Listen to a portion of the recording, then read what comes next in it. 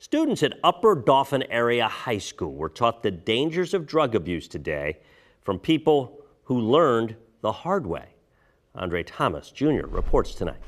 Sophomores at Upper Dauphin Area High School are learning about real-life stories of addiction to work on a project on drugs and their effects on people.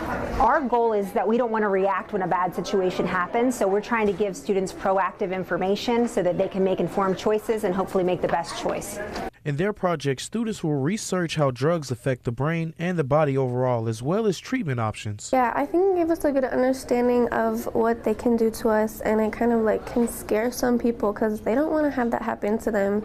So if someone's dealing with something and they don't know what to do about it, they can come to this and they can hear how people have recovered or the ways that they can recover. Students were put into 8 different sessions with people from Recovery Centers of America, Dauphin County Coroner's Office, EMTs, and JFT Recovery and Veteran Support System to know the dangers of drug abuse. I think it's important because I know a lot of people struggle with it, especially this age, because it's kind of being pushed down our throats with social media. So it's I think they're learning a lot about it and they might want to stop doing it.